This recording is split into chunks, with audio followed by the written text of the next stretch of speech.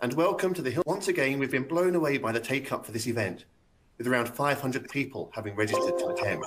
We'd like to thank you for taking time out to join us this morning.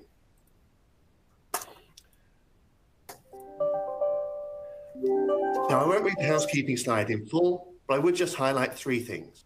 Firstly, you can download today's slides from the related contents box on the screen. Secondly, this webinar is being recorded, and you will be able to use the same joining link you used this morning to access the recording. Thirdly, when you leave the webinar, you'll be asked to complete a short survey, and we would be very grateful if you could take just a few seconds to give us your feedback on today's event. Now, regular attenders will know the format for these events, and once again, we have three fantastic speakers for you today. In a few moments, we'll start with Grant Anderson, our Head of Planning, who will be delivering the latest of his regular planning updates. Grant will be followed by Rachel Allen from our real estate team, who will be discussing rooftop solar installations. And last but not least, Ralph Bullivant from our real estate litigation team will be looking at what's new in the world of landlord and tenant. We'll then have time for some questions, so please type your questions in the box and submit them as we go, and I will ask as many as I can to our speakers at the end before we send you on your way no later than 11:30.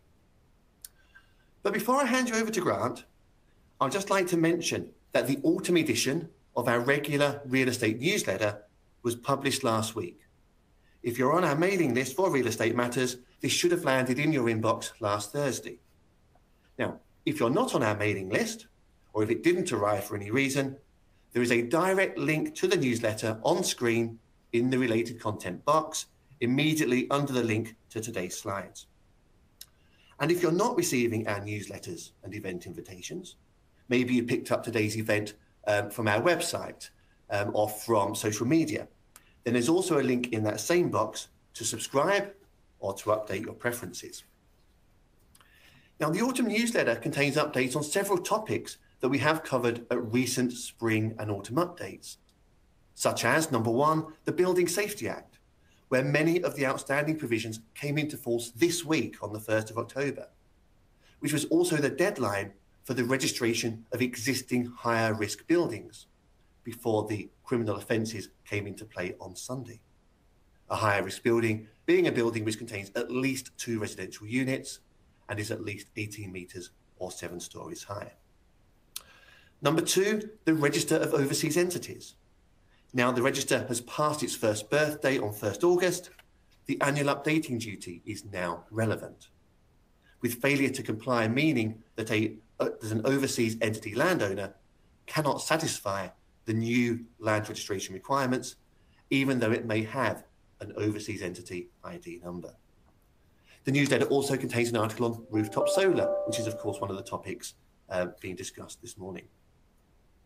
Now, one important development that occurred too late to make it into the newsletter, although we did touch on it on our regular quarterly column in the Estates Gazette, is the apparent government U-turn on MEES, the Minimum Energy Efficiency Standard for residential properties. So you might remember this slide from the spring update. The blue rows at the top show the now completed first phase of MEES. So a minimum standard of an EPC rating of E, now applying to all new and existing residential and commercial leases. The pink rows at the bottom show the government's proposed trajectory to ratchet up the minimum standard that was consulted on in 2021. But then Michael Gove said over the summer that this was asking too much too quickly of landlords in the private rented sector, and we should relax the pace. And the Prime Minister's comments last week suggest that the proposed ME increase from E to C for residential lettings is now going to be scrapped altogether. Who knows where that leaves the ME's proposals for commercial property? And you may have seen the British Property Federation's recent call for some regulatory certainty on this point. But I've been talking for long enough, so without further ado, I'm going to hand over to our esteemed Head of Planning, Grant Anderson.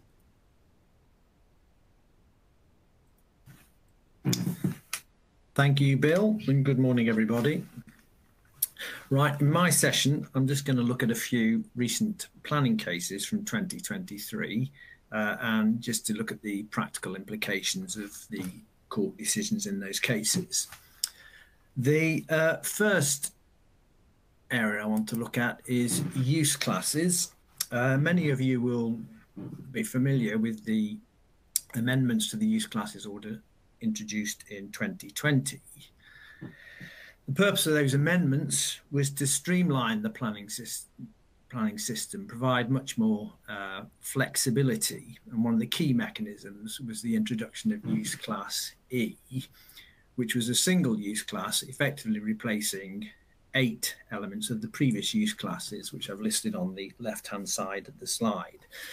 And obviously, the principal benefit of that is that if you've got a use for any of those that were formerly in separate use classes in the red box, and you want to change to another, now that they're all in use class E, you can do so without having to go and obtain planning permission. So a much simpler procedure.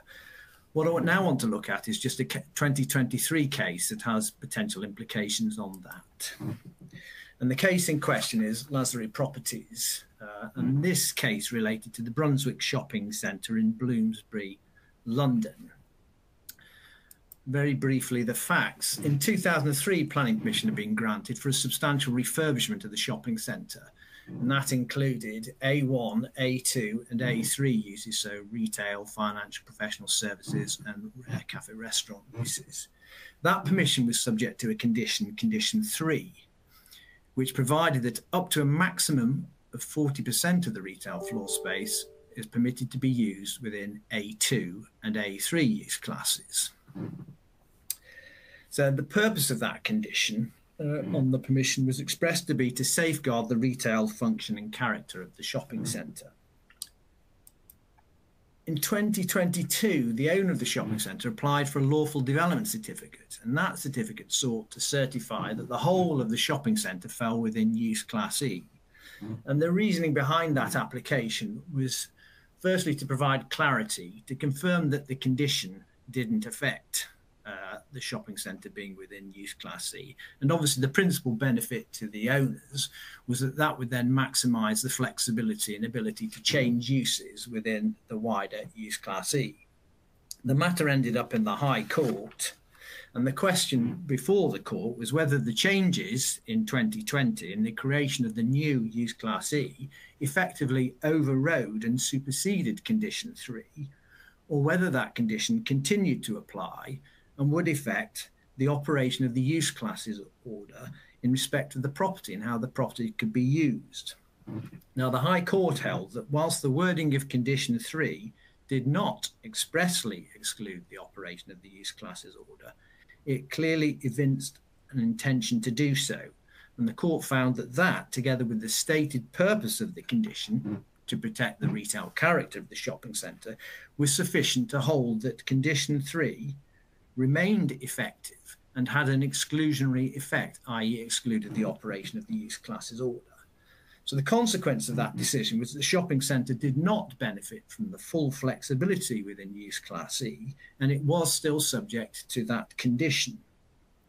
In terms of the sort of takeaway points from that case, I think sort of firstly, yes, use class E does provide considerable flexibility, and we're all benefiting from that. But the position remains that you cannot ignore the planning history of a property.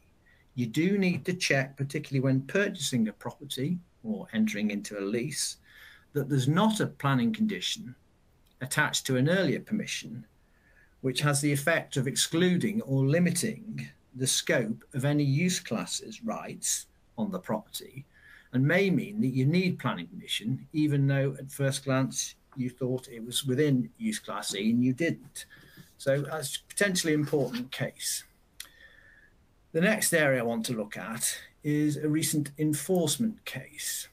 And this related to the premises known as the Dubai Cafe on the famous Curry Mile, Rusholme, Manchester. The property in question was owned by T&M Investments Limited, and they let the property to a tenant. The property had planning permission to operate as a restaurant, But the tenant, however, had operated it as a shisha smoking venue and had made unauthorised alterations to facilitate that use. The local planning authority got wind of that. They issued an enforcement notice requiring the shisha venue to cease and to require the unauthorised alterations to be removed. Now, that notice took effect, and despite the fact that it took effect, the tenant continued to operate the property as a shisha smoking venue, and this went on for a further 4 years. Now, under the Town and Country Planning Act, where an enforcement notice is not complied with, that's a criminal offence, and it's not only a criminal offence by the person continuing to operate the premises, but as we see from section 1792, it's a criminal offence by the owner of the property. Section 1793 provides a defence for the owner in any such proceedings, that it's a defence if he can show that he did everything he could be expected to do to secure compliance. Now, in the Dubai Cafe case, the local planning authority brought criminal proceedings, but they went against the landlord, the owner of the property, presumably because got deeper pockets. They pleaded guilty to the charge and received a fine for £18,000 and an award of costs. But the sting in the tail is that the local planning authority also obtained a confiscation order against the landlord under the Proceeds of Crime Act 2002. And this was on the basis that the landlord had benefited financially from the criminal activity. The criminal activity, of course, was the continued operation of the shisha bar in contravention of the enforcement notice, which, as we've just seen, is a criminal offence. And the financial benefit was the continued receipt of the landlord of rent over that 4-year period. So the landlord was required to pay under the confiscation order the sum of £174,000, a considerably larger penalty than the fine under the Town and Country Planning Act. The takeaway points from this case, I think, are that as a landlord, you cannot assume where there is a breach of planning control and enforcement proceedings that it's just a matter for your tenant. Whilst leases invariably contain obligations and covenants on tenants to comply with planning laws, a landlord cannot sit back and rely on that, and it's of little help to the landlord in relation to any enforcement proceedings that may be brought by the local planning authority. To be able to rely on the defence in section 1793, it's clear that a landlord will need to be far more proactive to be able to demonstrate he's done everything that could be reasonably expected to secure compliance. And I think in the case of the Dubai Cafe case, that inevitably would have meant the landlord should have forfeited the lease. Now, whilst at the time that may have been unattractive because it would leave him with an empty property, in the longer term, he would have been in a better position because 4 years down the line, the landlord ends up with an empty property, but he's also lost the rent for the previous 4 years. So that's, I think, a potentially important case to be aware of. Next, I want to look at Section 73 applications and a couple of recent cases. So just firstly, what does Section 73 say?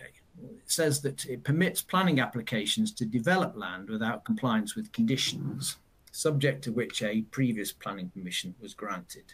So it's used to vary existing planning permissions.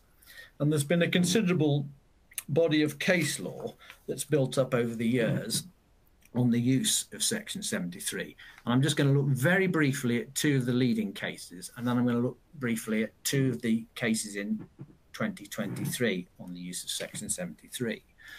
So the first case is the Arrowcroft case. In that case, the original permission, the operative part, and when I say the operative part, that is the description of development for which planning permission has been granted, included one food store and one variety superstore. A Section 73 application was made and was granted by the authority to vary a condition to that permission, and the effect of the condition was to replace the single variety superstore with 6 non-food store units.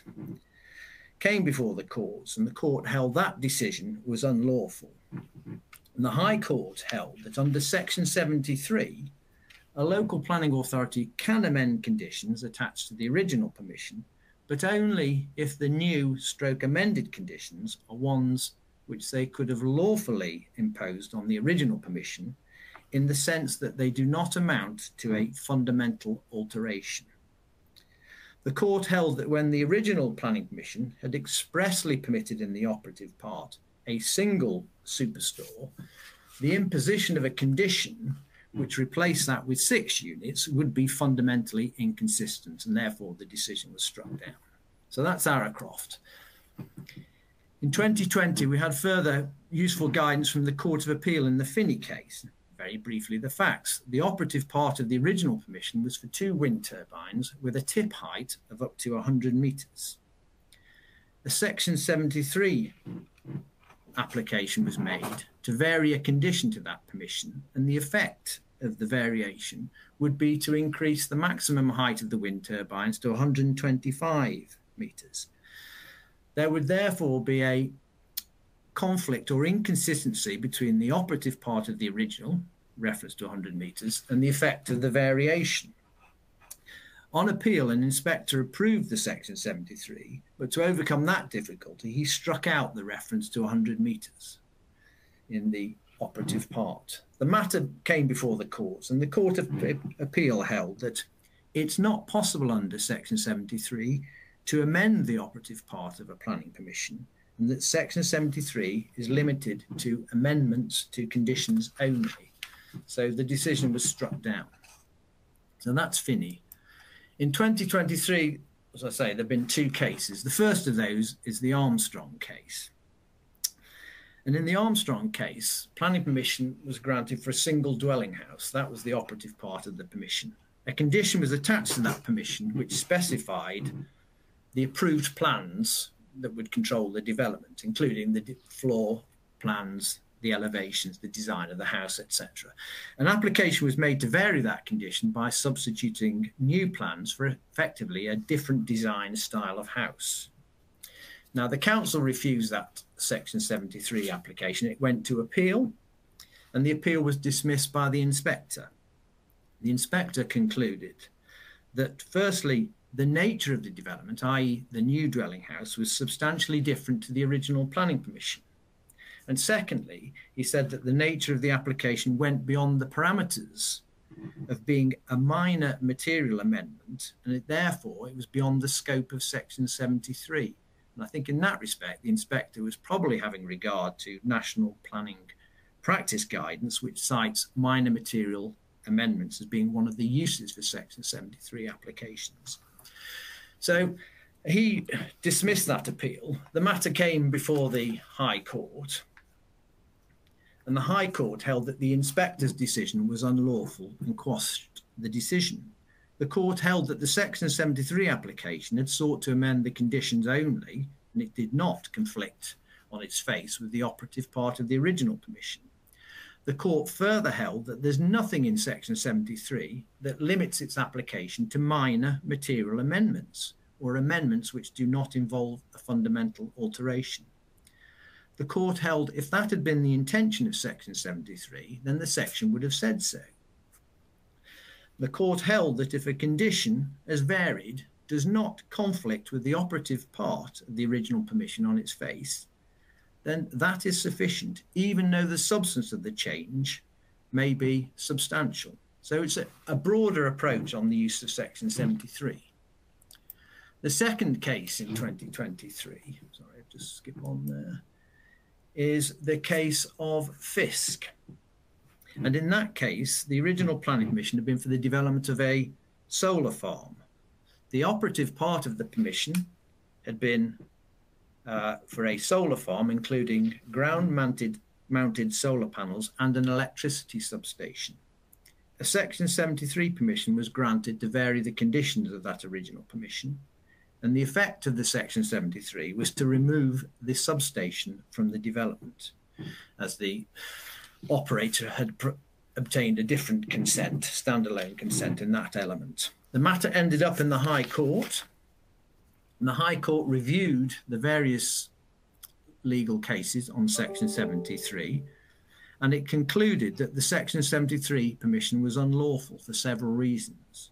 Firstly, it held that under Section 73, there is no power to introduce a condition which conflicts with or is inconsistent with the operative part of the original permission. That's consistent with Finney, Arrowcroft and Armstrong. And in this case, it was inconsistent because the operative part referred to a substation as part of the development, but the varied condition omitted that. The court held that any inconsistency is fatal and it does not need to be fundamental. So that's the first limitation in FISC on the use of Section 73. The second limitation the court held was that Section 73 cannot be used where the varied condition would constitute a fundamental alteration to the original permission.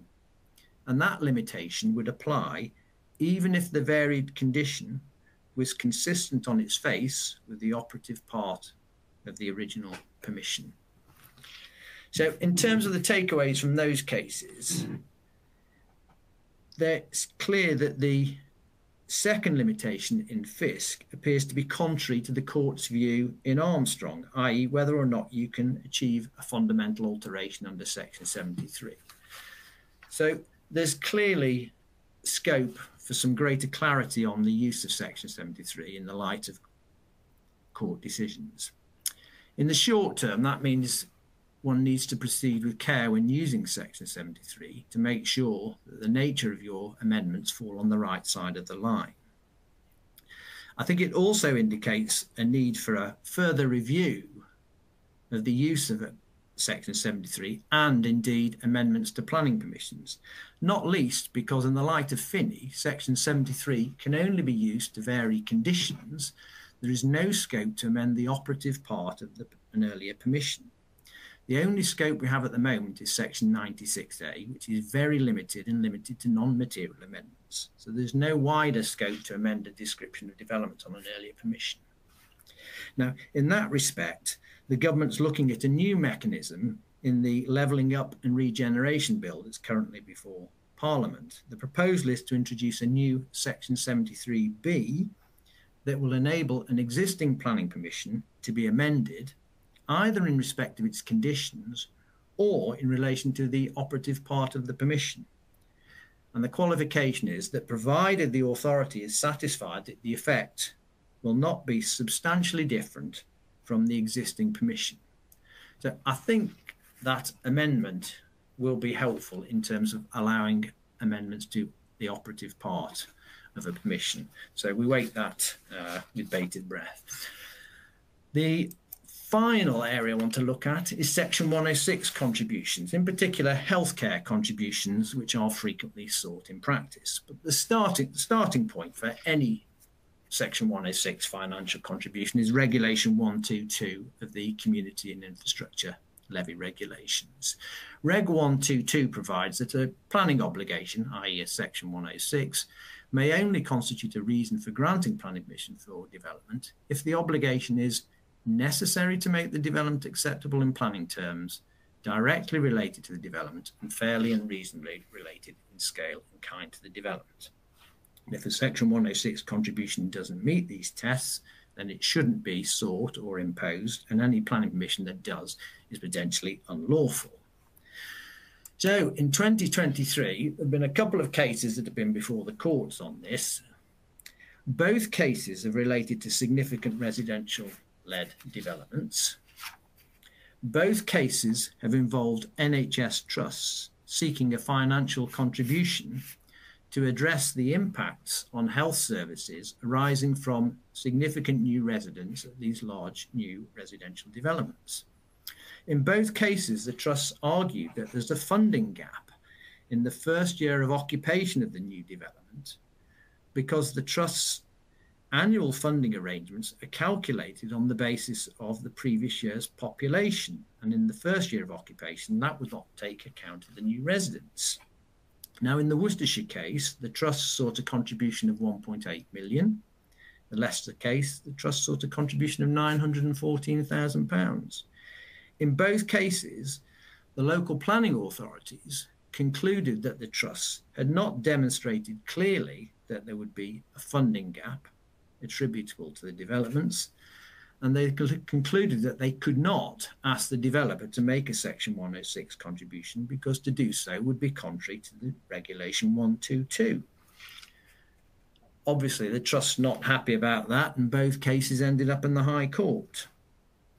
Both cases came before Mr. Justice Holgate, and he determined that whether or not there was a funding gap and whether or not it was necessary for a financial contribution to be made to make the development acceptable was a matter for the local planning authority to determine, exercising its judgment on the basis of the available evidence. And on the facts of both cases, the court held that the local planning authorities had been entitled to conclude that the trusts had not demonstrated a funding gap, that therefore the grant of planning permissions without such a contribution was lawful and would not be quashed. Now, whilst those two decisions are fact-specific, they do potentially have wider implications. The takeaway points are, firstly, it emphasises the position that financial contributions under Section 106 must be justified on evidence to enable them to be secured. So an authority seeking to secure a contribution must have the evidence to demonstrate it. Equally so, a developer who's being asked to pay a contribution should be checking and testing whether the contribution is justified on the evidence. So that's the first point. The second point is it signals, I think, the difficulties that NHS trusts are facing and are going to face to secure financial contributions on the basis of funding gaps, because both were unsuccessful. The third point is that Mr. Justice Holgate commented in his judgment in the Leicester case that if there is a systemic problem in how national health resources are distributed to local NHS trusts, then that raises a question whether it's appropriate to require Section 106 contributions from individual developers. And that seems to me to be an indication that it's not appropriate. The judge commented further that those issues merit further consideration as a matter of policy outside the courts and even the planning appeals system. And again, I think that's a clear indication that the courts think this is a matter that requires addressing at a policy level outside the planning system and certainly not through the courts. So we'll have to see how that plays out. So that concludes my sort of whistle-stop tour through some recent planning cases. I will now pass you on to Rachel, who will talk to you about rooftop solar installations. Thanks, Grant.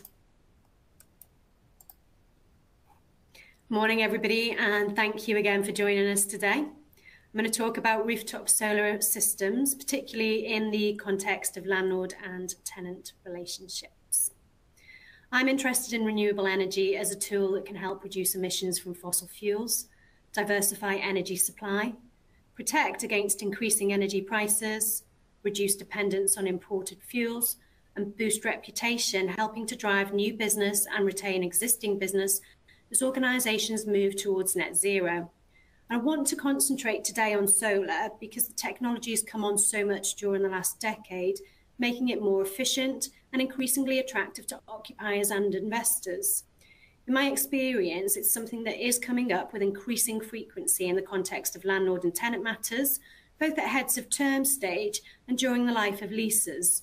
I'm hopeful that there'll be something interesting in this presentation for everybody attending today. Let's start with the science bit. A photovoltaic panel, otherwise known as a PV panel or a solar panel, contains PV cells that absorb the sun's light and convert solar energy into electricity. These cells are made of a semiconductor that transmits energy, for example, silicon. The cells are strung together to create a module. When the semiconductor in the PV panel absorbs sunlight, it knocks electrons, which form the basis of electricity, which then flows through the semiconductor. These dislodged electrons carry a negative charge and flow across the cell towards the front surface, creating an imbalance in charge between the front and the back. This imbalance in turn creates a voltage potential like the negative and positive terminals of a battery, and that creates electricity. The current is then collected on wires, either consumed immediately, stored in a battery component of the PV system, or exported to the grid. By the way, it's not true that solar cells only work when the sun is shining, but they won't generate as much power on a cloudy day as on a sunny day.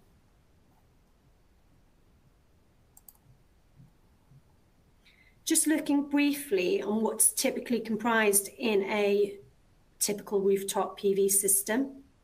First, the modules, or solar panels. These need to be supported by structures that fix them to the roof.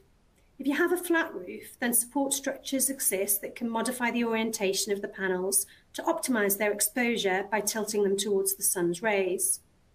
The inverter is the electronic device that transforms the energy produced by the modules into electricity. Depending on the size of a PV system, there may be more than one inverter. Electric cables carry energy from the system to the users. Monitoring systems track energy production, consumption, output to the grid, and the status of the inverters. Some systems may also have a storage component. I might add, so that there's no doubt, a PV system would not typically take premises completely off grid. You still need to be connected to mains electricity. The mains electricity will run the PV system itself, and usually any excess electricity produced by the PV system will be exported to the national grid. Now, rooftop solar is not a good solution for all properties. Before you can know if solar is a good solution for you, a survey will need to be carried out. The location of the building needs to be considered. Typically, there's a small difference in annual hours of sunlight between the north and south of Great Britain, so you can expect a solar system to perform slightly better in the south than the north, all other things being equal. However, some buildings may not be suitable because of the physical characteristics of the roof, including its orientation and/or shading from surrounding tall buildings or trees. A solar installer should be able to assess your building, its suitability for solar, the size of solar installation and type of panels that can be supported, ideal placement of panels, and purchase and installation costs. The roof will need to be professionally inspected to make sure it's in good condition and strong enough to bear the weight of the proposed solar panels. Finally, costs need to be considered. If the roof isn't strong enough or is not in good repair, then the reinforcement works or remedial works may be possible to fix that, but you'll need to factor those into the cost. Then, in all cases, there'll be the cost of purchasing and installing the PV system. Once you know all of the likely costs of installing a PV system that's suitable for your premises, you then need to consider the cost savings and revenues that the system's likely to generate. The solar installer should be able to give you a forecast of the amount of electricity that will be generated by the PV system, and such forecasts are likely to be given as a range. The more electricity consumed at the premises, which can be drawn from the PV system, the bigger cost savings available. And the less electricity produced by the PV system that's consumed, the more electricity will be available to sell. I've recently considered having a PV system installed at my home. And I'm going to talk about that now because I think some of the things that I've considered are things that any occupier or owner will consider when they are considering whether to have a PV system installed. Now, the physical size of my roofs dictate how many panels can be installed, and their orientation dictate how much sunlight is likely to hit those panels. If a PV system were installed, I'd expect it to be smaller and produce a lower amount of electricity than a typical domestic system serving a home of a similar size to mine. Also, the amount of electricity typically consumed by my household is lower than average for a household of similar size, and most of our electricity is consumed of an evening when the PV system wouldn't. That behaviour would limit the amount of cost savings available. And then there's been a change of rates as well. So the rates currently receivable under the SEG scheme are lower than would have been receivable a few years ago under the feed-in tariff.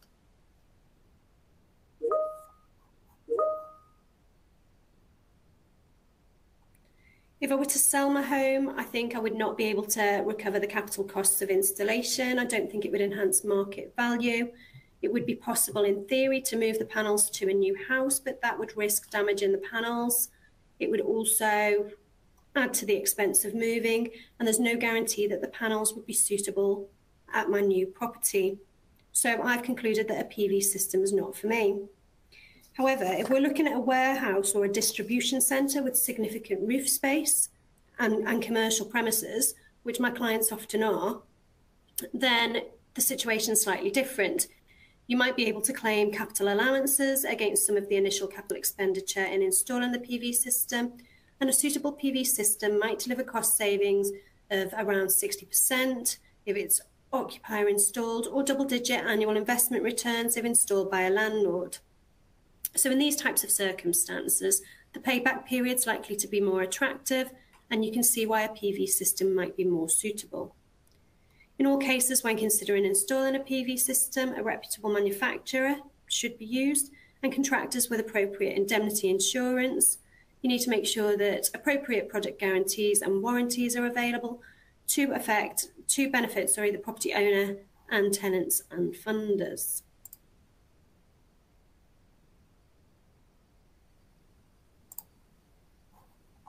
I mentioned the Smart Export Guarantee, or SEG system, just before. And I also mentioned that if you own a PV system, then any energy that it produces is generally yours to consume for free. If you produce more electricity than you consume and you have a storage system, then you can use it later when it's not putting out, or you can sell unconsumed electricity. You might sell electricity by putting it back in the grid, or if you're a landlord, you might sell it to occupiers of your building or perhaps your estate. The current scheme for putting electricity back into the grid and selling it to an electricity company is the SEG system. It's a government-backed initiative that was introduced in January 2020. Under the scheme, licensed electricity suppliers, known as SEG licensees, are required to pay small-scale generators for the low-cost carbon electricity which they export back to the national grid, providing certain criteria are met.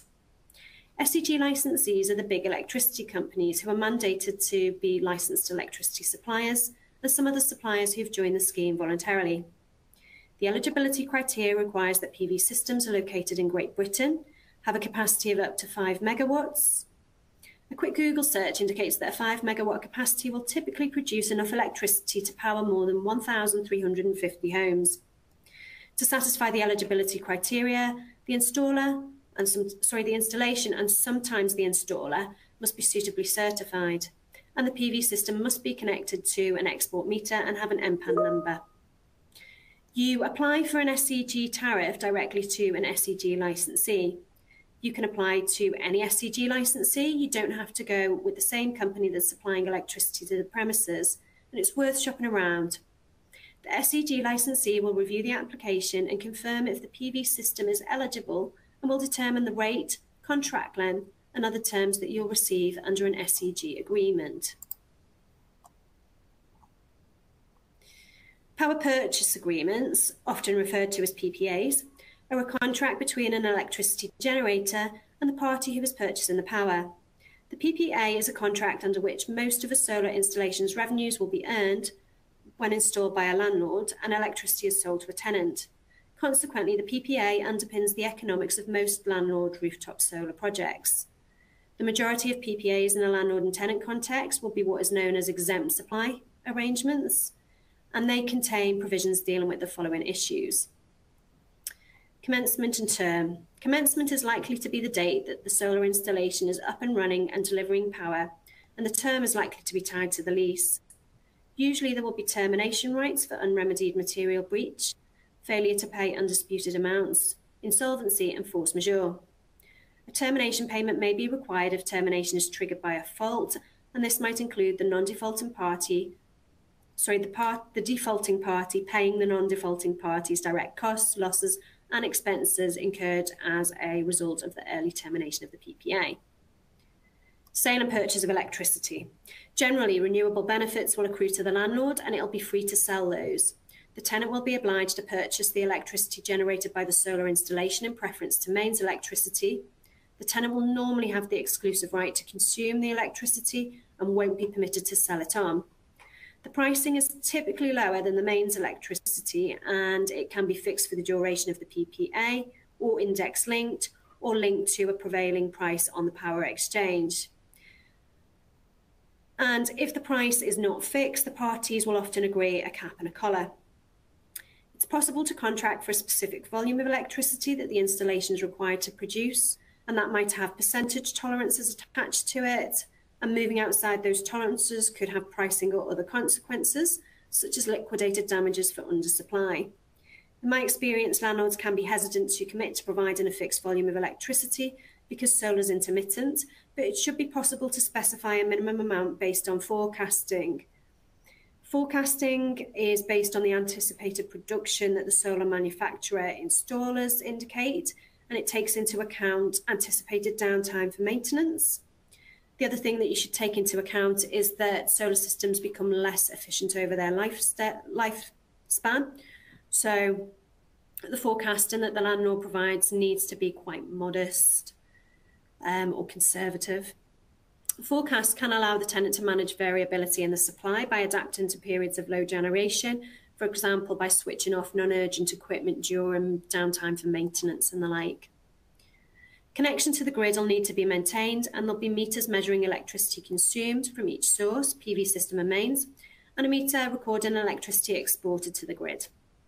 There may be provisions to check metering accuracy. Assignment and subcontracting are usually restricted for both parties.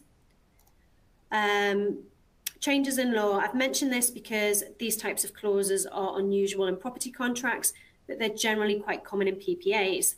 They require renegotiation of terms if there's a change in law, and sometimes if there's a change in the commercial backdrop against which the PPA was negotiated. The PPA for rooftop solar in a landlord and tenant context may appear as a schedule within the lease, or it might be a standalone agreement. I'm aware of at least one landlord who has considered installing rooftop solar across its portfolio, its industrial portfolio, under airspace leases, and its intention there was to either package up the solar installations and PPAs and sell it on as a separate investment, or to draw income. Now, if the PPA is part of the lease, it's really difficult to disentangle it and have a separate investment that way. But if it's standalone, if it's something, well, not standalone, but if it sits alongside the lease, then it's much easier to package up into an investment. Looking now at solar installations made by tenants.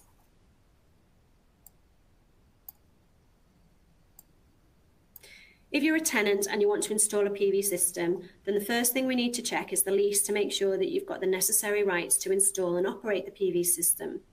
Most leases have restrictions on alterations, so we'd need to check that clause in the lease and, if appropriate, seek the landlord's consent to the installation.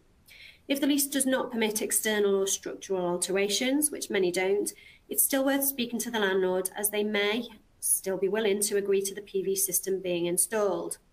The landlord may even agree to install the PV system at its own cost, but oblige you to purchase the electricity generated by it. Now, if a tenant installs a PV system, it won't usually form part of the demise. Tenants are typically obliged to remove all alterations that they've made during the life of the lease and to reinstate the premises at the end of the lease, but the parties can agree otherwise. It might be difficult to procure removal of things like meters, and it may, depending on the term of the lease and the anticipated lifespan of the PV system, be in both parties' interest to agree that the PV system should be yielded up with the premises in working order at the end of the lease term. The tenant should seek an express consent in the lease to export any electricity that's produced by the PV system to the grid and to receive payment for that. To do this, the tenant would need to enter into an SEG agreement with an SEG licensee, as I mentioned before, and we probably look to include an express consent in the user clause of the lease. We need to think about underletting too. Some scenarios that might arise are that the tenant might want to underlet the whole of the premises and include the PV system in that underlease. Or the tenant may wish to be able to underlet only the PV system and then enter into a PPA and purchase electricity from its undertenant, with the undertenant entering into an SEG agreement to sell unconsumed electricity back to the grid. Or the tenant may wish to retain the PV system and the space it occupies and only underlet the balance of the premises, entering into a PPA to sell electricity to its under-tenant and or an SEG agreement to sell unconsumed electricity back into the grid. We'd need to address all of these points in the lease, whether we're negotiating a new lease or varying an existing lease to accommodate the tenant's installation of a PV system. And we'd mostly be looking at the alienation and the user clauses when considering these points. Looking now at PV systems installed by landlords. If the landlord wants to install a PV system, we need to consider the extent of the demise. Is the roof where the PV panels are placed and or the airspace above the roof included or excluded from the demise? Next, we need to make sure that the lease reserves necessary rights for the landlord to install, retain and maintain the system, and possibly the roof where the panels are placed, if the landlord's to take on a repair obligation for that. And I have seen a number of instances where the landlord is willing to do so. We should think about how, on a practical level, installation, maintenance and repair will be carried out. Will the landlord need scaffolding or cherry pickers to clean, maintain and repair the PV panels? And has it got the right to bring those onto the premises? And if it does, how will that affect the tenant's use of the premises? Might the panels need to be removed to inspect, maintain and repair the roof? And if so, who can carry out that removal work? When can they carry it out? And at whose cost can it be carried out? Where will the PV panels be stored if they have to be removed? Occupiers are going to be keen to ensure that the PV system remains operational and at the best efficiency possible throughout its lifespan, and that the impact on their business operation by the exercise of any of the rights associated with the PV system is minimised. Having a scheduled programme for maintenance and inspection of the PV system and the roof can help achieve this, together with clear entry safeguards to protect the tenant's business operation at the premises. If the tenant is to purchase electricity generated by the PV system, then a PPA between the landlord and tenant will be needed. The landlord will also typically enter into an SEG agreement with an electricity company to sell the unconsumed electricity. We should also consider the landlord's ability to transfer the PV system and PPA independently of the lease, as I mentioned before. The landlord will need to consider the alienation provisions in the PPA agreement carefully. As I said, as standard, we'd often see the ability to assign, subcontract or novate severely restricted in a PPA.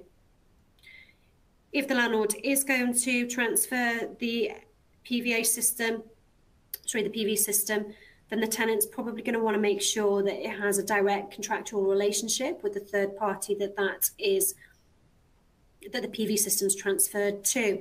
From a tenant's perspective, it can sometimes be more difficult, although not impossible, to deal with a third party who's not the landlord and has maintenance and repair obligations associated with the premises or rights over the premises. And I think that brings us to the end of what I wanted to talk about in relation to rooftop solar in the context of a landlord and tenant relationship today. Thank you for listening. I'm happy to answer any questions at the end. And now I'm going to hand you over to my colleague Ralph, who is going to give a landlord and tenant update. Thanks very much, Rachel. Good morning, everyone. If you don't know me, I'm Ralph Bullivant, and I'm a consultant solicitor in the real estate litigation team at Hill Dickinson in our offices in Liverpool. Speaking personally in relation to the talk that Rachel's just given, I was thinking about installing some solar panels on our roof at home. And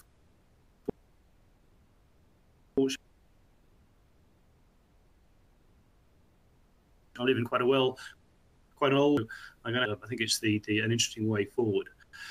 As Rachel said, I'm going to be providing a bit of a landlord and tenant update. But before we get to the main meat of the talk,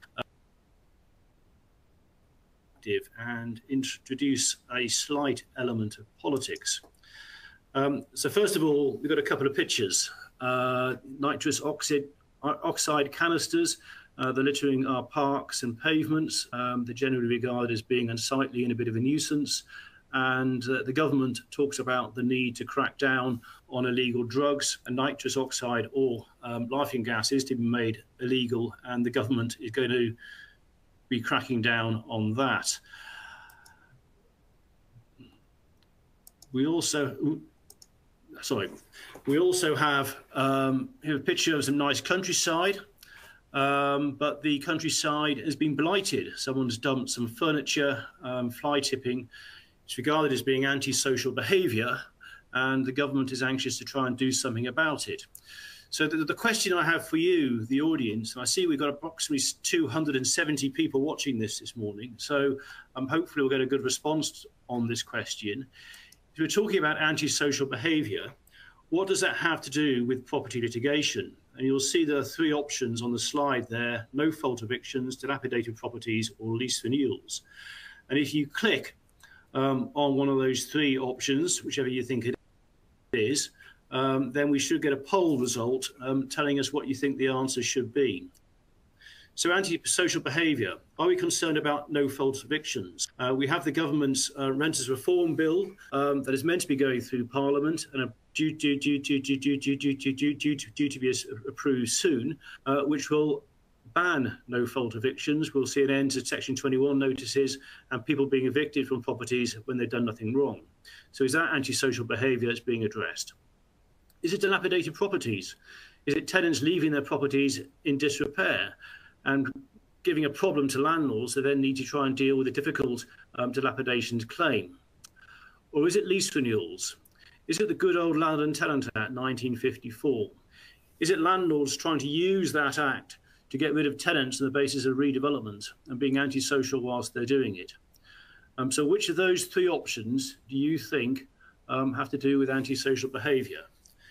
Right, I see that some of the attendees have actually clicked, so we can go on to the next slide, hopefully, and see what the outcome is. Ah, right. Great. So I've not done this before. So 32% of you think it's no fault evictions, 50% of you think it's dilapidated properties, and 17.4% of you think it's lease renewals. Well, I'm afraid that 80% of you are wrong, because the answer is that it's lease renewals. Earlier this year, the government published its Antisocial Behaviour Action Plan. And if you want to have a look to see what it deals with, there is a link which is available on the bottom of the related contents box, which will give you access to the plan. And as part of that Antisocial Behaviour Action Plan, the Law Commission has announced that it will be reviewing Part 2 of the Landlord and Tenant Act 1954. That's to happen this year, 2023, with a view to publishing a consultation paper by the end of this year. So why is it that the Landlord and Tenant Act 1954 is being regarded as antisocial? Well, if you go to the action plan, tucked away towards the end, at page 32, you have paragraph 60D, which says that because of the complex commercial leasing rules are holding back high streets, the government's going to launch the Landlord and Tenant Review, led by the Law Commission, with a view to their reform. So our aim is to make the system easier to understand and more transparent and attract more investment into UK commercial property. So in the action plan, this comes under the heading, Building Up Local Pride. And I think what the government wants to do is address difficulties that are perceived with regard to high streets, where you have properties which are now vacant, to a large extent, perhaps as a result of the pandemic and lockdown and shops having to close as a result of that, but also because of changes in the way of shopping habits and people shopping more online as opposed to going onto the high street and shop. So more shops are becoming empty, high streets are becoming deserted, and the government perceives that as being antisocial, and so want to try and deal with that by undertaking a review of the Landlord and Tenant Act 1954. I have to say that does beg the question about business rates. So far as I can see, there's no reference to business rates in the action plan.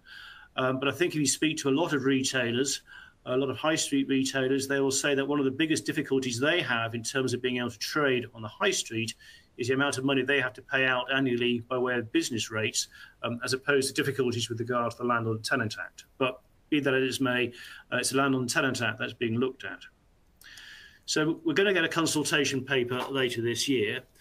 And what can we expect that consultation paper to look at, and what sort of changes, what might we anticipate coming in relation to the 1954 Act? I think the first thing I would say is the Act is almost 70 years old. Obviously, it came into force in 1954, so it's a fairly old bit of legislation. And I think it's probably fair to say that the landscape in terms of landlord and tenant was very different back in 1954 than it is now. Back in 1954, leases were normally for long terms, 15, 20 years, perhaps longer.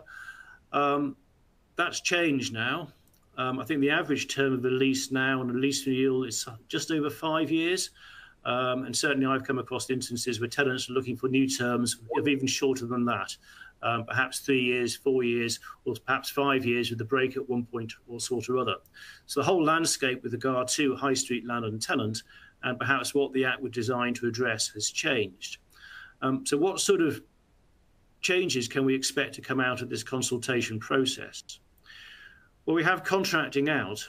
Of course, all that changed 20 years ago when the contracting out procedure was taken away from the court. But there's still a process to go through if a landlord and tenant want to contract out of the 1954 Act. Notices have to be served. The tenant has to sign either a declaration or a statutory declaration. And there's a bit of faff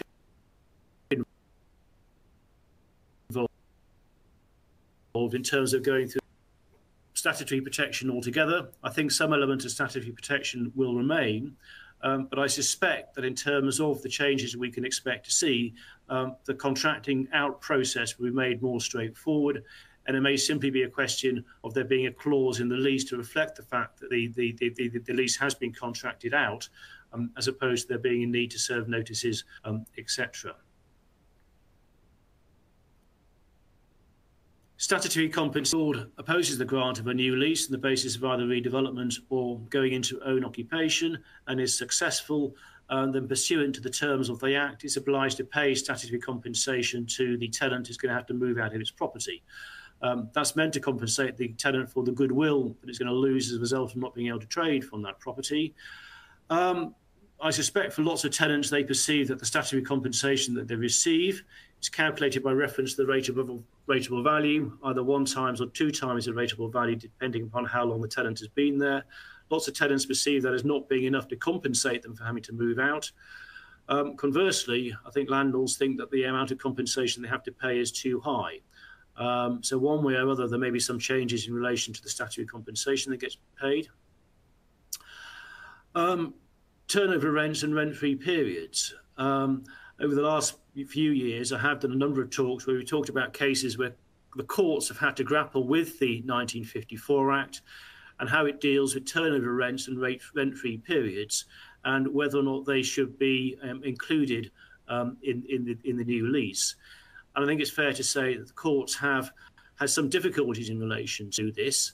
And whilst turnover rents and rent-free periods may be perfectly normal in day-to-day relations between landlords and tenants in terms of new leases being granted, they don't fit easily within the Landlord and Tenant Act 1954.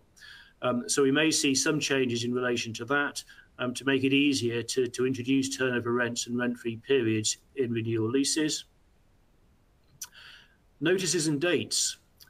Well, the 1954 Act is obsessed with notices, and it probably takes up 50% of the work that I do, and for a large number of property litigators, in terms of both serving notices under the 1954 Act and making sure that all the dates are not missed. And of course, a lot of the dates in the 1954 Act are very critical, and if a date is missed, then it can mean that a tenant loses the protection of the 1954 Act, which can be catastrophic so far as a tenant is concerned. And we'll come on in a minute to talk about a case where notices were missed and the impact that that had on a landlord and its ability to be able to oppose the grant of a new lease on the basis of redevelopment. So are all these notices and dates too crucial? And can the Act perhaps be changed to take out some of these critical dates and make the process perhaps a bit easier for the parties to navigate without the dates being so important? So there may be some changes in relation to that.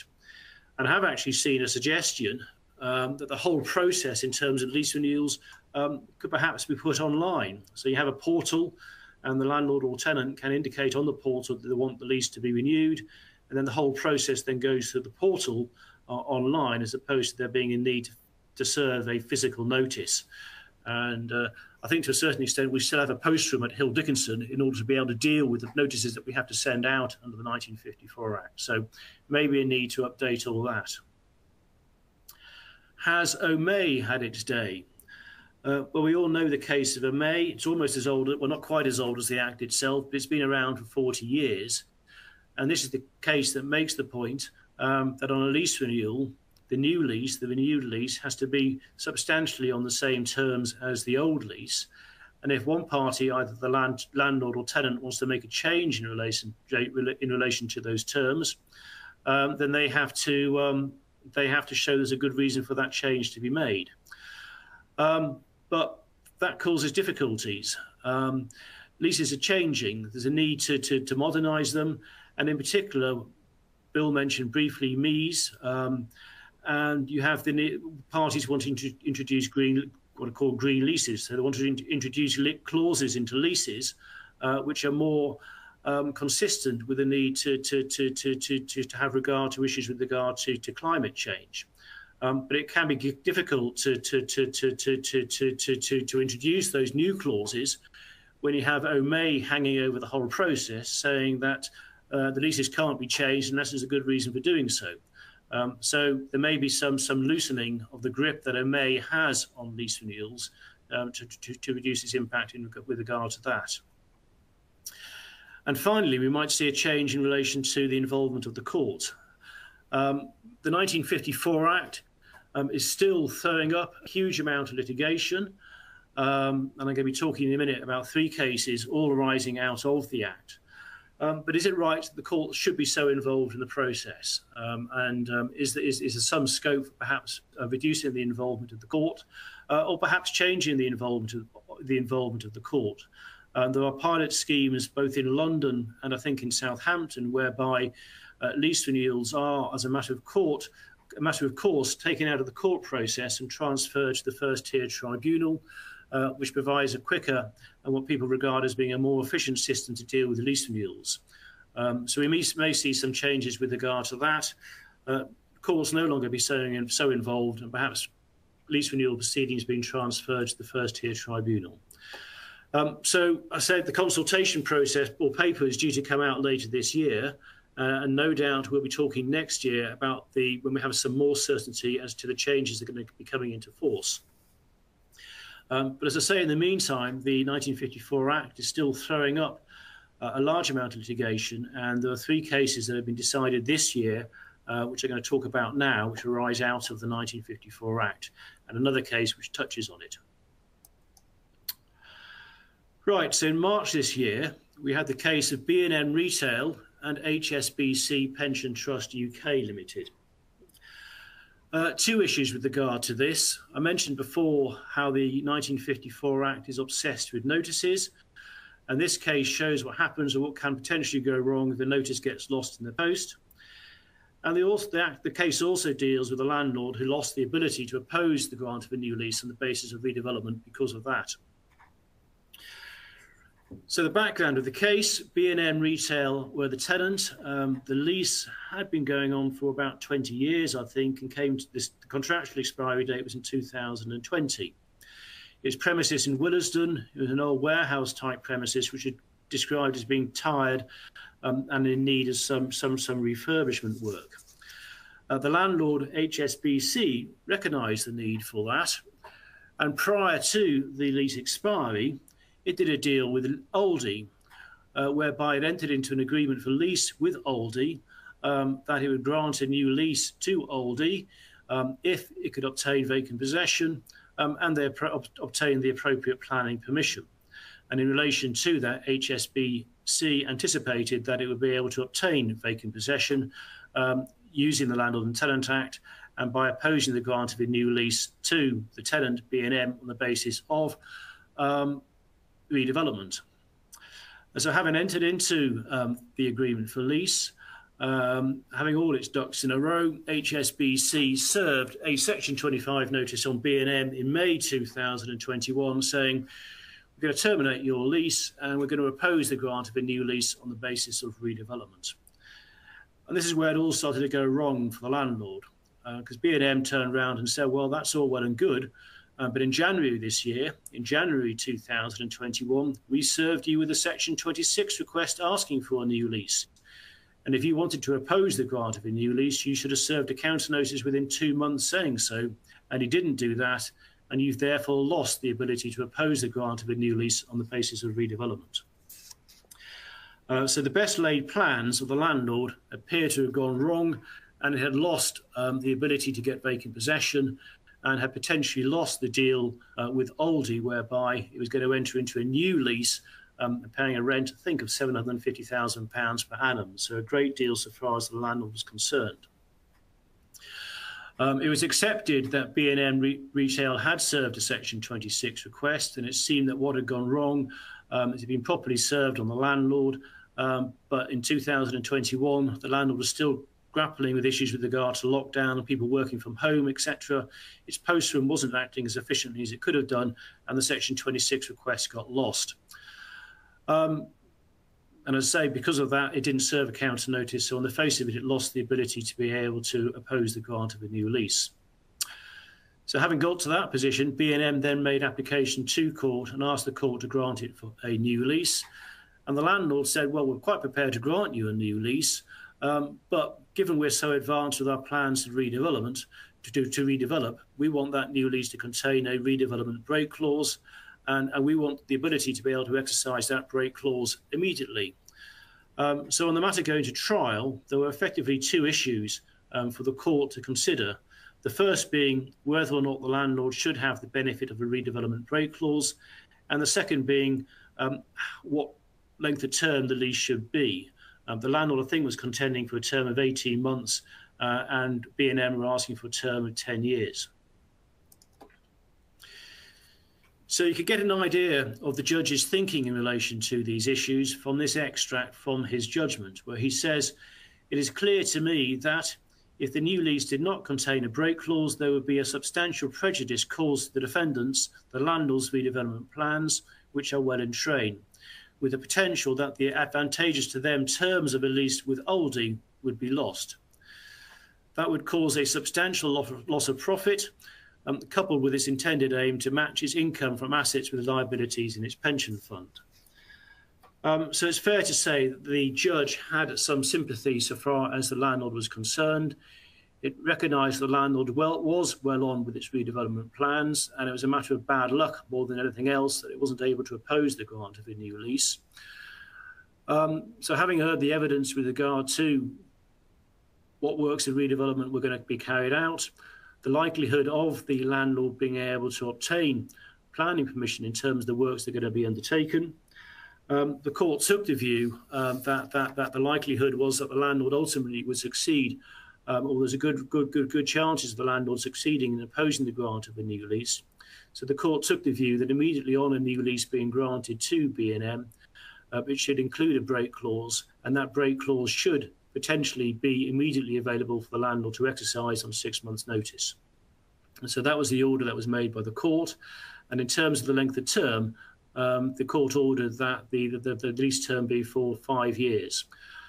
So for the landlord, having stared at disaster in terms of not being able to oppose the grant of a new lease, it was able to rescue something from the situation in terms of having a break clause that could exercise immediately on the new lease being granted.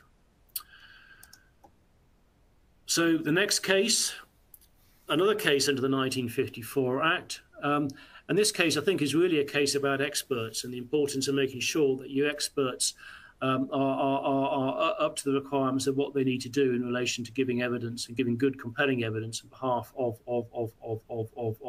the respective parties. Case is Dunn Brothers Cash Betting Limited v L&C Investments. Dunn Brothers were, of course, the tenant, and L&C Investments were the landlord. And the only issue for the court to decide on was the rent to be paid by the tenant. All the terms of the lease were agreed. And it's fair to say that the parties weren't that far apart in relation to the rent. The landlord said the rent should be £36,000 per annum. The tenant said it should be £30,000 per annum. So only a difference of £6,000 between them. And I have to say, for that sort of level of rent, I'm slightly surprised the matter went to trial, because I suspect that the costs of going to trial at the end of the day would have far outweighed what the parties were actually arguing over. So the court heard evidence from the parties' respective valuation experts, and it's fair to say, I think, then one expert did better than the other. Miss Davis was the expert acting on behalf of the tenant, and Mr. Burridge was the expert acting on behalf of the landlord. And in relation to the evidence, the judge said, as set out on the slide, Miss Davis properly discharged her duty to the court as an expert in a far more thorough manner than Mr. Burridge did. Miss Davis found and considered relevant comparables, including those which she agreed were unhelpful, for example, the Max Spielman lease, and another example which the tenant barrister, Mr. Healy, had described as less good evidence, namely the pre-COVID transaction from a December 2019 rent review TUI.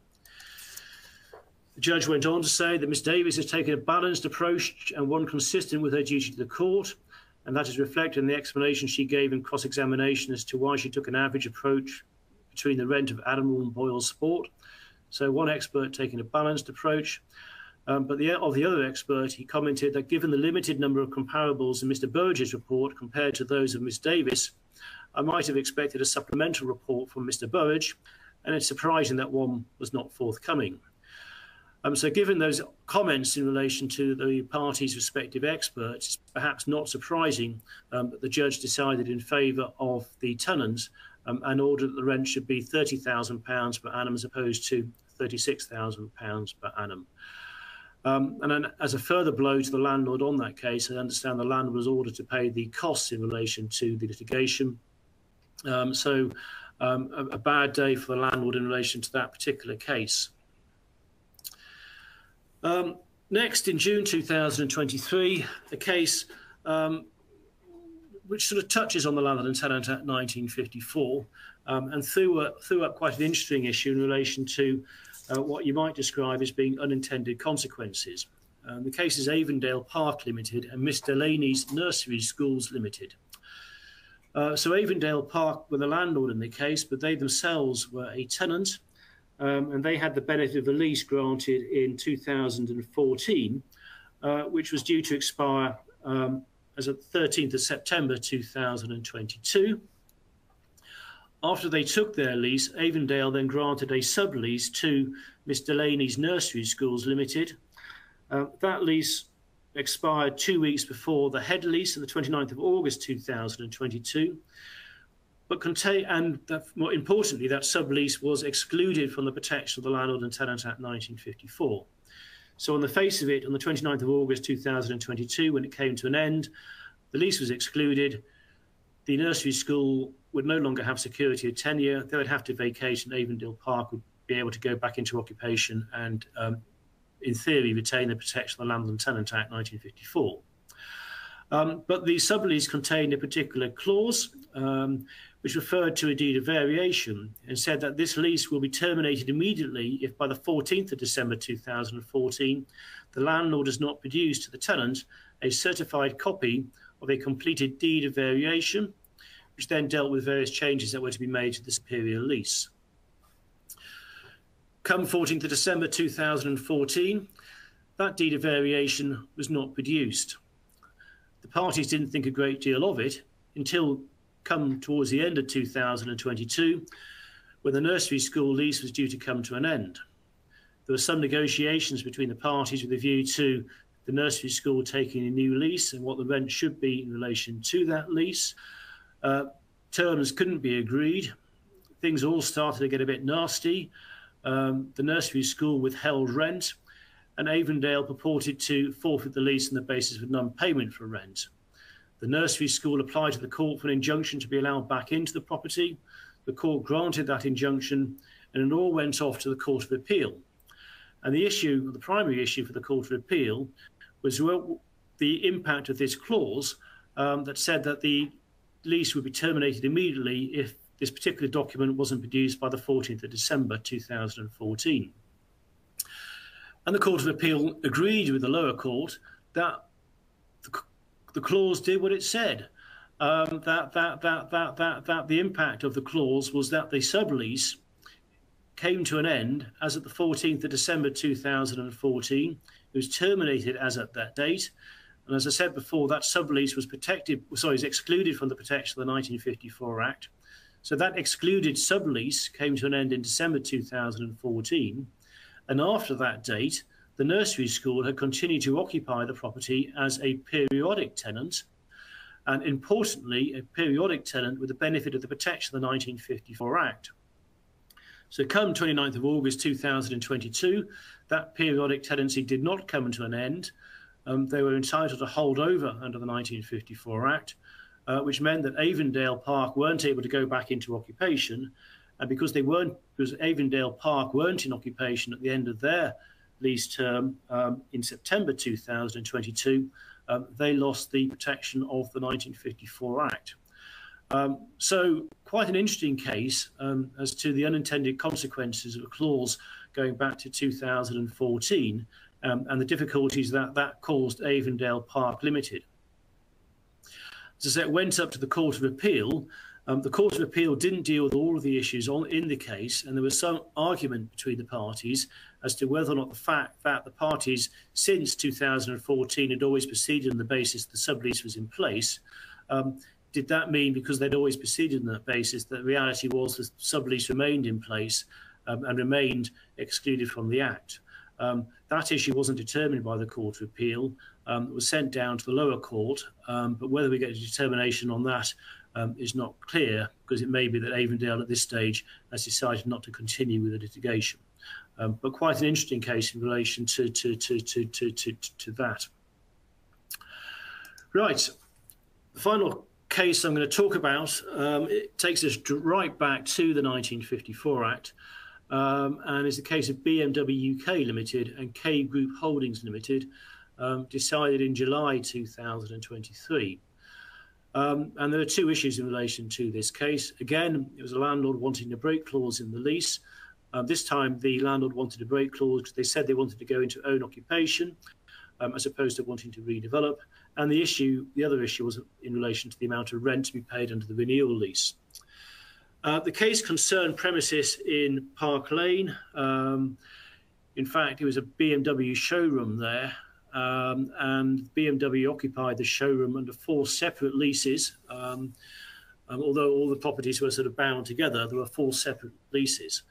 The case involved some discussion of other sporty car showrooms in and around Park Lane, Belgravia Square and Berkeley Square, I think, and showrooms involving Aston Martin, Rolls-Royce, Bentley, etc. So you're interested in those sort of cars, it might be quite an interesting judgment to read about all the showrooms in that part of London where these people operate.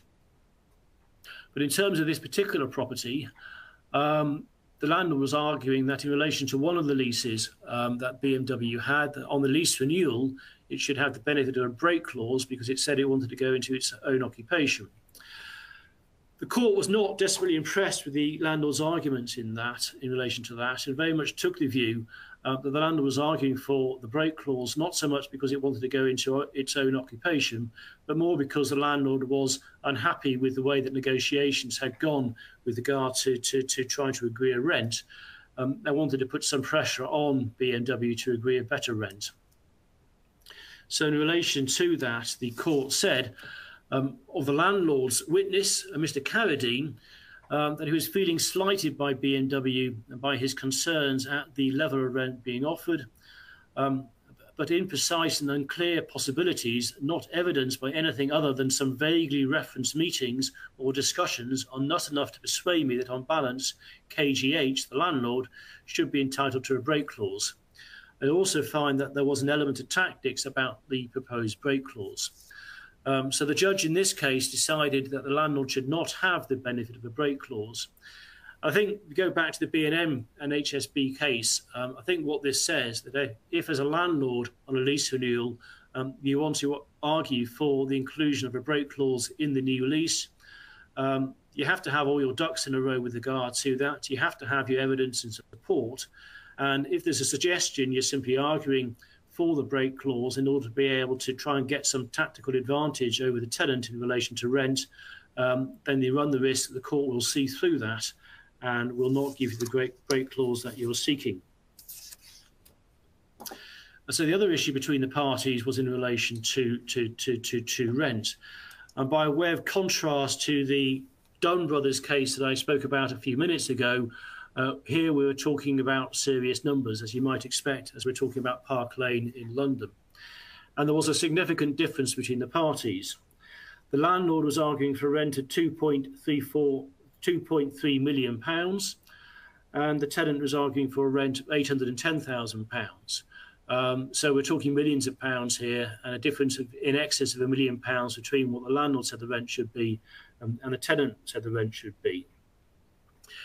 And so in relation to the rent, again, it was a bit of a battle between the experts. And it's fair to say here that the judge had some criticism for both of the parties' experts. In relation to the tenant's expert, the judge said that he was more than a bit uncertain about those figures and revised them again after a short adjournment. I thought that Mr. Locke, the tenant's expert, seemed rather uncomfortable about this, and that his subsequent oral evidence never fully recovered. And then for the landlord, he said, in contrast, Mr. Perry, the landlord's expert, was very confident about his evidence, but this was to the point of self-satisfaction. And there were times when I thought he was less trying to help the court than assuming the mantle of an advocate for KGH. So again there, a bit of a comment about the experts. The importance of the experts is on top of what it is that they're talking about, and are confident in relation to their figures. But also a hint of a warning there in relation to the landlord's expert about not being overconfident, about the court not perceiving that the expert is there not so much as providing evidence in their expert opinion for the court, but acting as an advocate for the parties. And perhaps not surprising given the judge's comments with regard to the parties' respective experts, where he came down to on the rent was somewhere in the middle, and the judge decided the rent should be 1.4 million. So not quite exactly halfway between 810,000 and 2.3 million, but not too far off it. Just one final comment with regard to this particular case. I won't read the whole of this quote, but one of the parties' barristers in relation to some of the legal argument on the case was suggesting that BMW were a special purchaser in relation to this particular property, and that because of the nature of the property and BMW and the type of business they wanted to operate from the property would be willing to pay a higher level of rent than you might otherwise expect. And on that, the judge said that this type of valuation is really a question of negotiation between a willing landlord and a willing tenant, where a landlord wants the highest possible rent and the tenant is a long way below at the lowest possible rent, which I suppose in a way is what happens on all lease renewals when the parties are wanting to argue about rent. The landlord wants the highest possible rent and the tenant wants the lowest possible rent. But the judge went on to say that this is, as Mr. Jordan put it, that was the barrister, a question of higgling. I would have said haggling, but as always thought higgling referred to an element of sharp practice, but it does not much matter. So the important thing from there, I think, that higgle is a word. I looked it up last night, and it's an old-fashioned word for haggle. So on a lease renewal, you have a higgle between reasonable persons in the position of these parties, where one vacant unit is vacant and to let. Ultimately, there's going to be an agreement between the parties after the higgling, where the parties' agreement would be on the spectrum that one would depend on the strengths of their respective arguments. So I think there, the lesson on a lease renewal, where there is an argument between the parties in relation to what the rent should be, don't forget to higgle. Thank you very much. I hope some of that was of interest to you. And I'm now going to hand over to Bill, hopefully. And if there are any questions, then we'll be able to deal with those now. But thanks very much for listening this morning. Thank you, Ralph. And a massive thank you to all three speakers this morning for your fantastic presentations. Don't forget, you can download today's slides by clicking the icon on your screen, and it will be able to revisit the recording using that same joining link that you've used this morning. Had a number of questions that have come through, so thank you very much for them. I'll try and sort of share the questions around in the time we've got left. First one, quick one for Grant on the planning update. Can you give us a very, very quick update on what's happening with biodiversity net gain, Grant? Yes. Hi. Thanks, Bill. Yes, on BNG, we were due to have the BNG system in place from November this year. It was introduced by the Environment Act 2021. Covered that, I think, in last autumn's update. It was due to come into force in November. Government announced 2 weeks ago, I think it was, that that's being delayed. The delay is in essence that the regulations haven't got through the system and the government haven't found enough resource to get the guidance completed in time. The current intention is that that will all be published by the end of November with a start date of January for BNG for major sites. And small sites, which is sites of less than 10 dwellings, less than a hectare or less than 1,000 square metres of floor space for commercial, will take effect from April 2024. Nationally significant infrastructure projects 2025. So it's only a short delay. Need to look out for the guidance, as I say, coming out at the end of November. I mean, a lot of people are already applying the 10% anyway to planning applications. So I don't think the delay is going to be significant, really. Thank you, Grant. That's very helpful. Question for Rachel. Can a property owner of agricultural land totally subcontract to a turnkey supplier the construction and operation of a small-scale solar farm? Hi, Bill. I'm not sure if I properly understand the question. If the question is, can the freehold owner of some agricultural property essentially let that agricultural property to a third party for a solar farm to be constructed and operated? The answer is yes, subject to planning and any restrictive covenants on your freehold title. If the owner of the agricultural property is a tenant, then the answer again is yes, subject to the restrictions on the freehold title, restrictions contained in your lease, and any planning restrictions on operating a solar farm. Fantastic. Thank you very much, Rachel. And there's a few questions, several questions have come in on Ralph's talk. Just rattle through a couple of those in the time we've got left. So Ralph, on the B&M case, the court granted a landlord break option. Would this mean the new lease is therefore contracted out of the 1954 Act? The straightforward answer to that is no. The new lease would be within the 1954 Act. And because on a lease renewal, the court doesn't have the power to grant a new lease that's going to be contracted out. So the new lease would have been within the 1954 Act. And on the landlord, HSBC wanting to exercise the redevelopment break, as well as serving the break notice, they'd also have to serve a hostile Section 25 notice to say that they want to rely upon the redevelopment ground F. And the likelihood is they would then need to go through the process of providing the evidence to demonstrate that they have the necessary intention to carry out the redevelopment. I would have thought that looking through the judgment and looking as to how far advanced the landlord was with their redevelopment plans, I would suspect that they've got a good chance of being successful in relation to that. Thank you. So I think there's then a second question on the Avondale case as to whether a hostile Section 25 notice was served on the nursery at any point. And again, the answer to that is no, I don't think it was. The case was simply around, well, really it came out of the fact that I think the landlord had tried Avondale, the landlord, had tried to forfeit the nursery lease, and the nursery made application to a court for an injunction to be allowed back in.